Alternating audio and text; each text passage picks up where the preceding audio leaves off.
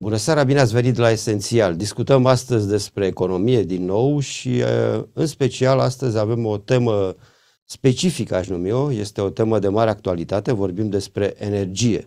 Astăzi împreună cu domnul Frank Neele, este membru al Directoratului OMV Petrom și responsabil pentru gaze și electricitate la OMV Petrom. Bună seara, domnule Neele, bine ați venit. Bună seara, bonsoir. Bonsoir. Thank you for the invitation.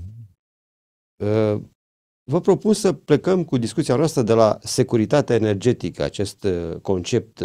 Explicați, vă rog, cum s-a schimbat conceptul de securitate energetică odată cu începerea războiului din Ucraina? Thank you for the question. I think security of supply, it's a very complex issue, but I think we can make it simple in terms of definition. Let's say it's about to have uninterrupted of supply of energy at affordable price. And that's make it simple in terms of definition. But of course, all the complexity is to make sure that you can always match the demand of your country with the supply of energy, gas or electricity. And what we have seen with the Russian crisis is, I think, several things in terms of impact on the security of supply. One, of course, the dependency of Europe on gas, and has created this major issue in terms of replacement and diversification of supply. And different countries in Europe have different issue because of different way to manage the security of supply.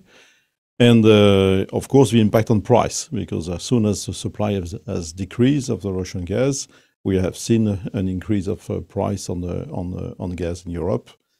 Worldwide as well, but also in Europe. And this impact also crude price on oil, not only gas. Ok.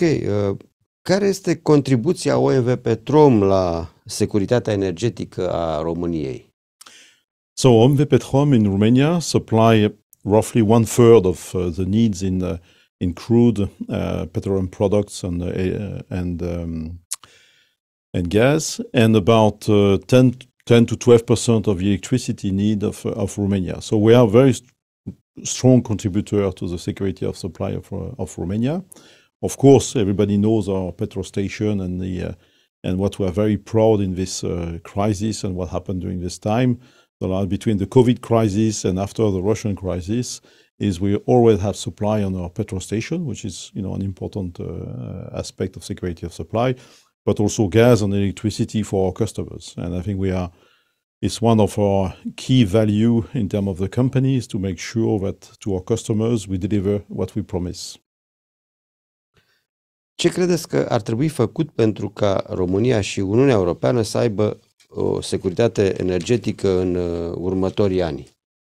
And in terms of to continue on security of supply and what Petrom is doing in Romania, I think the most important is what we announced in 2021 in terms of investment in Romania, in terms of energy transition, but also in security of supply. So we are looking at investing at least 1 gigawatt of renewable power, so which will bring more power, of course, for the market.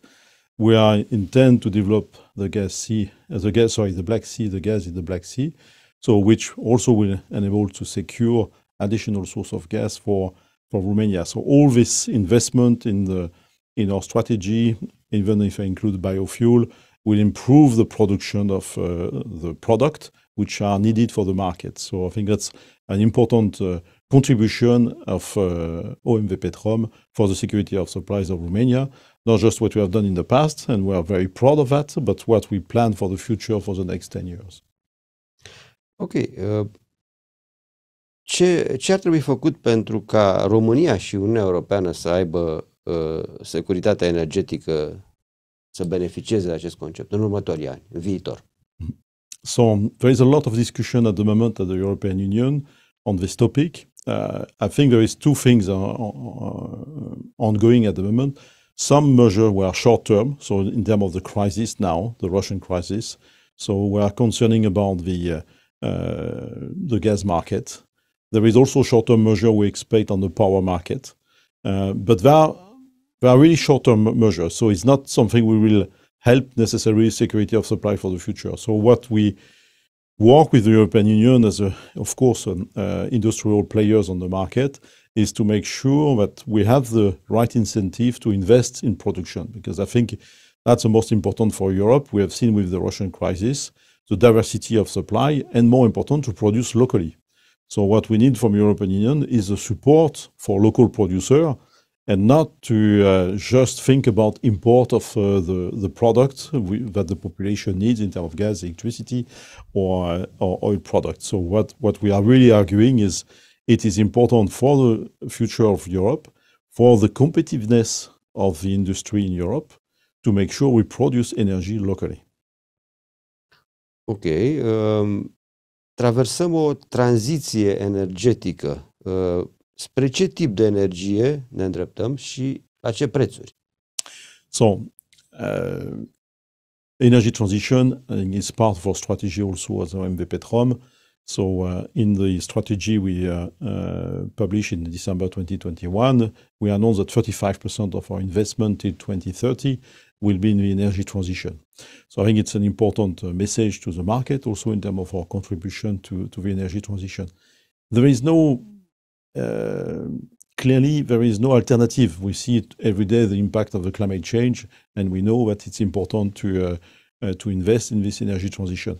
So we need to make sure for all the players on the market and with the stakeholders, we are moving in this direction. And in terms of renewable energy, we are looking at photovoltaic, we are talking about wind energy, but also we consider gas as part of the energy transition, because you need to switch from coal to gas, which will have a 50% decrease in terms of CO2 emissions. So it's a benefit for the emission, especially in countries in Southeast Europe, where you still have quite a lot of coal producer, so including Romania. And we want also to develop, in maybe a later stage, hydrogen, because green or blue hydrogen. So we define colors, but what it means is a low CO2 hydrogen component on the market, to be able to replace gas in the future, but also to replace heat in a process where there is no alternative in terms of green energy. So definitely hydrogen will be later on a solution. But short term, we need to focus on the renewable energy and the development of gas to make sure by 2030 we have some impact on the emission. Bun. Producția, ați vorbit iată și despre acest lucru, producția pe bază de cărbune va trebui, să spunem, oprită sau în orice caz încetinită. OMV Petrom are un proiect de investiții la complexul energetic Oltenia. Puteți da câteva amănunte în ce constă acest proiect de investiții? Yes, thank you for this question. I think we are very proud to have made an announcement with the complex energetic Oltenia this year. It's one of the major steps in terms of the implementation of our strategy, because it's not just about to announce a strategy, it's also to implement. And this one is one of the biggest projects in Romania in terms of size of photovoltaic. We are talking about that 450 megawatt between Oltenia and OMV Petrom. It will be a joint venture, 50-50. So it's also, I think, a good way to work together, to have a balanced relationship between the two players. And this will have a strong contribution, not only in Romania in terms of emission, but also for Oltenia in their energy transition. So it helps, of course, Petrom in his energy transition, but also Oltenia, who has some target in terms of reducing the coal, switching to gas and to photovoltaic. So that will be a part of this project, and we are the first to have signed with Oltenia. So we are very proud of that. And now we are moving in the implementation, the construction, of course, that we want to start as soon as possible next year. O să vă rog să ne întoarcem la tranziția energetică. Are tranziția energetică europeană ținte prea ambițioase? Ar trebui ele modificate? Ce credeți? I think, if you listen you look at the COP27 and the feedback, I think the population is more and more concerned about the climate change. So I think there's no way to come back in terms of energy transition and to come back to different targets. I think we are all aware that the energy transition needs to be even accelerated if we want to achieve our target by 2030. We are working with the authorities in terms of how to achieve in terms of emission in transport. And we have created with inside Concordia, so the employer association, for future for transport. And I think it's important also to see how to decarbonize the transport by 2030, how we can achieve that and to reach the European target. So we don't think they are over optimistic. I think we can. Maybe we need to start now. We need to make sure the climate for investment is right. There is a lot of effort to do, but we think they are achievable. And definitely we are committed to match this target as Romania at OMV Petrom level. So on the transport, but also, of course, on decarbonization of the electricity sectors, and how to green the gas as well, because there is also a way to talk about hydrogen, it's a way to green the gas, biomethane also potentially in the future as well. So there's different way to achieve our decarbonization target by 2030. But again, I think what is important is to make sure we create a climate. We use the EU fund available from European Union to accelerate, because we cannot waste time, definitely. And the people will not accept that. Care este, în opinia dumneavoastră, rolul gazului în calitate de combustibil de tranziție? Știm că Uniunea Europeană l-a catalogat, a clasificat gazul natural ca un combustibil de tranziție. Cum putem înțelege mai clar acest rol al gazului? Yes, in fact, there was a lot of discussion. It was the beginning of this year and the end of last year. In quite a complex document, which I'm not going to explain this document, but about what is the role of gas, exactly your question, in this energy transition. And I think we achieved to understanding with the European Union is you cannot switch to 100% renewable power from day one to day two without having the gas as a fuel for the energy transition. And even looking further by 2040, 2050, you will still need some gas. Alors, for what? The question is why you still need gas? First of all, when we look at the renewable power, everybody knows, I understand that when there is no wind, there is no sun, you don't have a power production. You can use some battery, but battery, you have 1-2 hours autonomy. It's not like if you have all the night without power, you need to find an alternative. So definitely gas play a role in this, because the gas power plants are very flexible. So they can move fast in terms of power demand, depending on the wind and the sun. So it's unique on the market. There's not too many assets you can use, power plant you can use in this balancing of the network. So this will stay, and even looking at 2040, we may have to increase the number of gas power plants to be able to match the renewable power increase of capacity by 2040.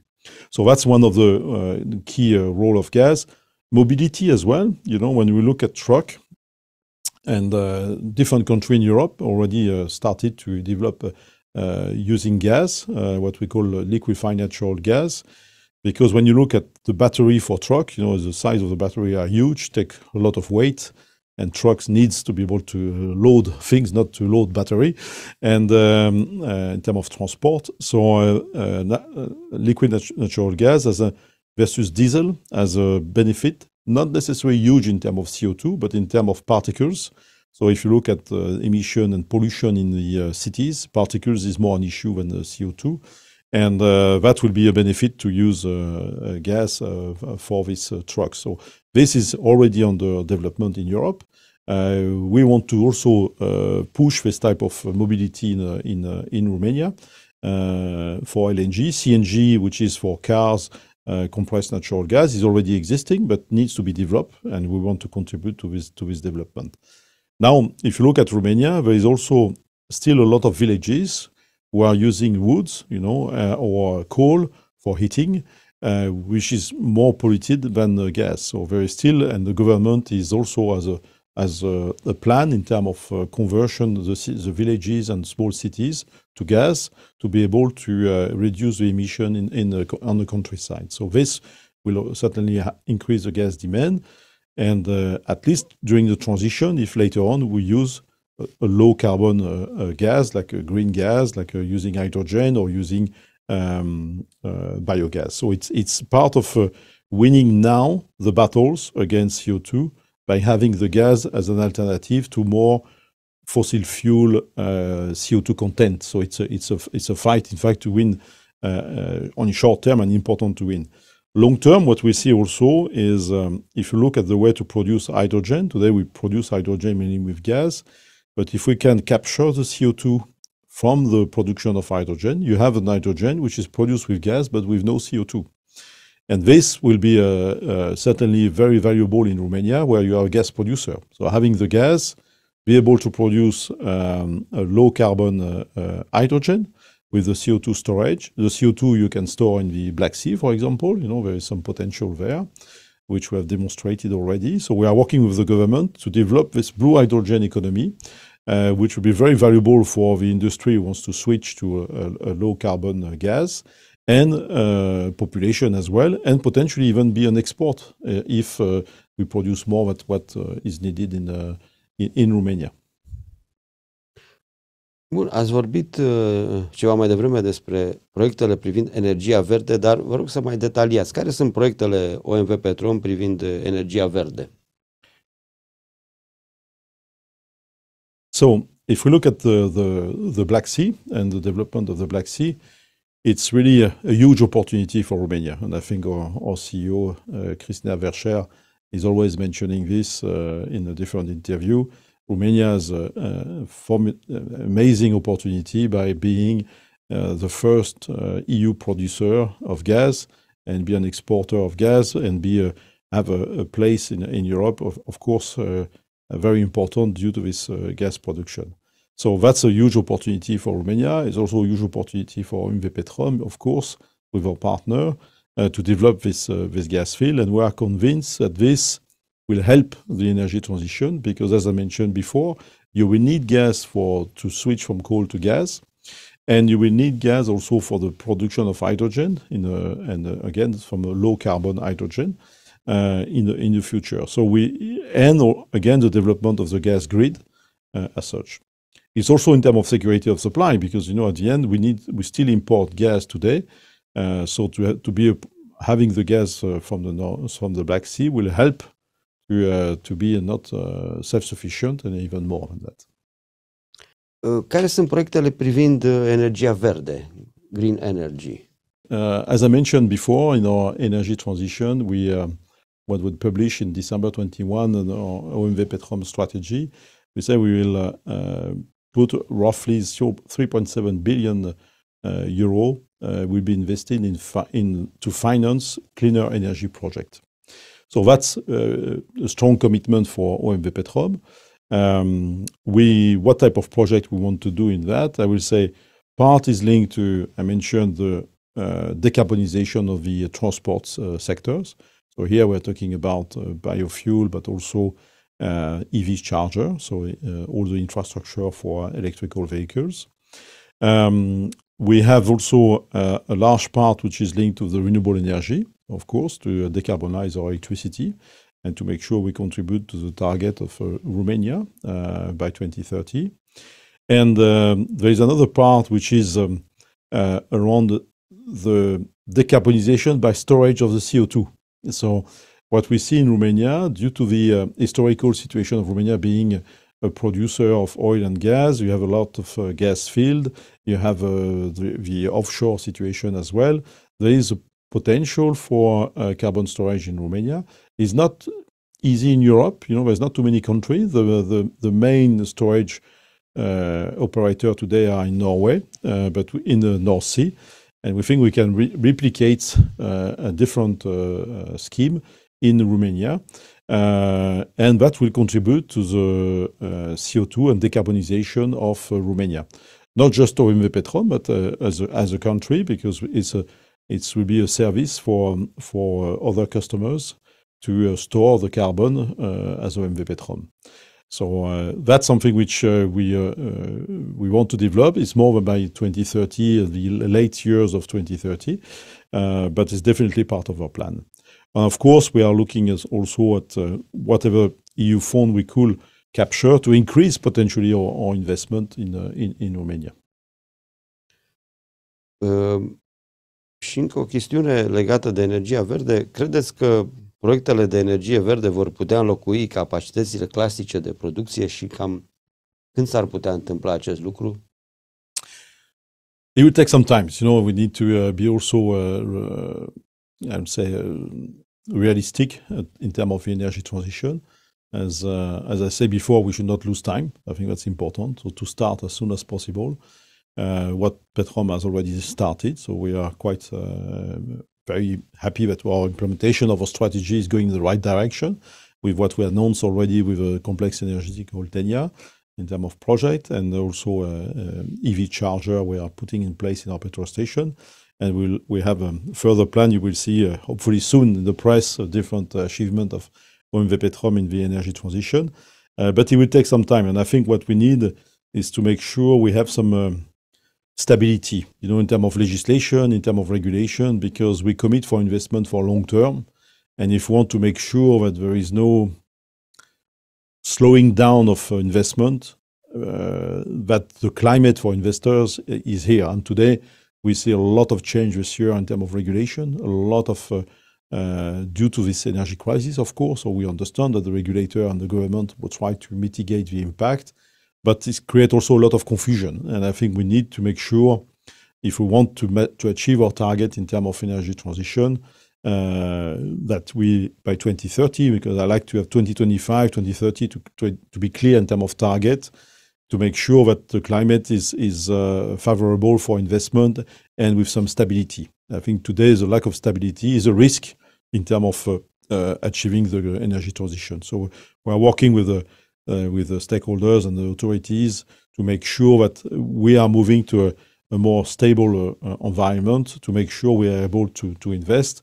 And the other point as well, which I want to highlight, is Romania has a chance to have access to quite a large amount of EU fund for the energy transition. Let's make sure we use it as soon as possible to get the benefit as soon as possible. Because the energy crisis show that we need more production, we need more asset, we need to develop new capacity in Romania, and the EU fund will help in this environment which is not stable, at least to reduce our risk. Mulțumesc și acum v-aș ruga să trageți o concluzie a discuției noastre. Our conclusion, please. So in conclusion, I think what's just highlighted now, I think OMV Petrom is certainly, we are proud to be one of the pillars of Romania for energy security, definitely, in oil, in gas, in electricity. That's clearly our ambition is to be a pillar for the future, for energy security, but also in the transition of energy. So not just in the traditional sectors where we used to be active, but to be also the partner of Romania for the energy transition, to bring the green fuels, green gas, green electricity for the market. And I think it's we want to invest in Romania. So I think it's also very important in terms of 11 billion euro investment plan we have till 2030 in Romania. And we want to commit to deliver that. But we need some stability. We need to make sure maximize the EU fund to support this investment and to reduce the risk in this current environment. Vă mulțumesc pentru prezența la RFI, mulțumesc și eu pentru informațiile oferite.